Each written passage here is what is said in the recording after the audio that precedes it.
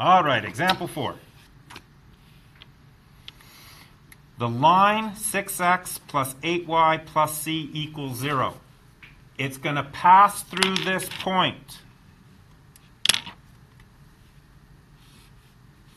Determine the value of c.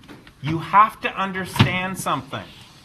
If I tell you that a point lies on the line, what I'm telling you is that when x equals 3, y equals -4.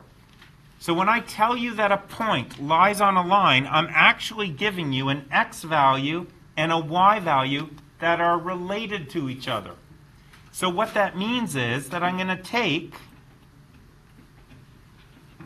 the values x equals 3 and y equals -4 and substitute them into this equation. 6x plus 8y plus c equals 0. And then you're going to solve for c. So what I'm going to do is I'm going to take this value, x equals 3. I'm going to take this value, y equals -4, and I'm going to plug it in for x, and I'm going to plug it in for y.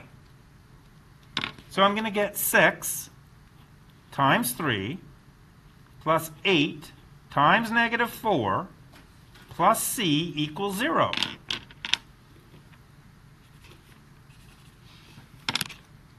Well, now I have a simple equation. 6 times 3 is 18. 18 times 4 should be 16, 32. So it's -32 because it's a positive times a negative.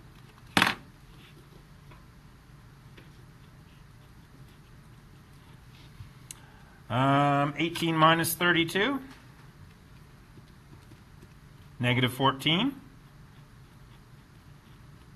And we've been doing questions like this on our Kahoots. We know that c equals 14. And that's the end of the question. So therefore, it's 6x plus 8y plus 14 equals 0.